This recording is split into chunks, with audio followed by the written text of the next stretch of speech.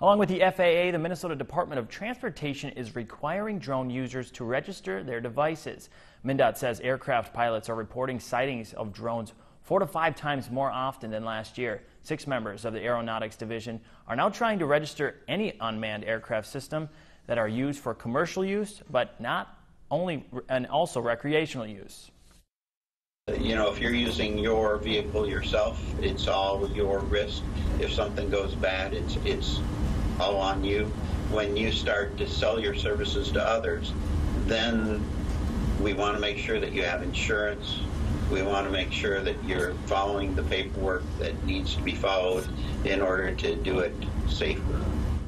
However, the FAA will be requiring both commercial and hobby drone users to register their devices. This requirement will take effect tomorrow, Monday, December 21st.